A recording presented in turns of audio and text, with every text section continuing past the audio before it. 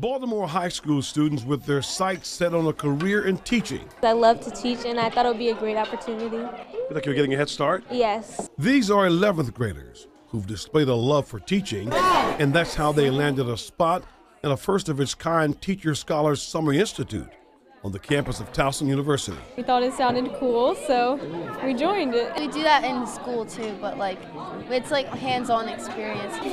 With this type of program, we are really trying to encourage students in high school to come and become teachers.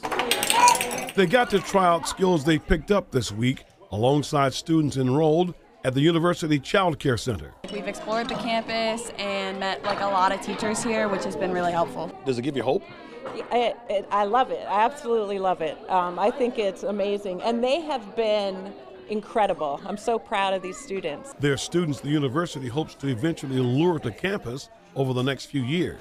They can come over and not only get a great education, but have a place where they can use what they're learning and really, get some hands-on practice. It's been fun because I like children, but the only ones I've gotten to work with is my little cousin. Besides the experience, these students also get to pick up high school and, in some cases, college credits for their week of learning.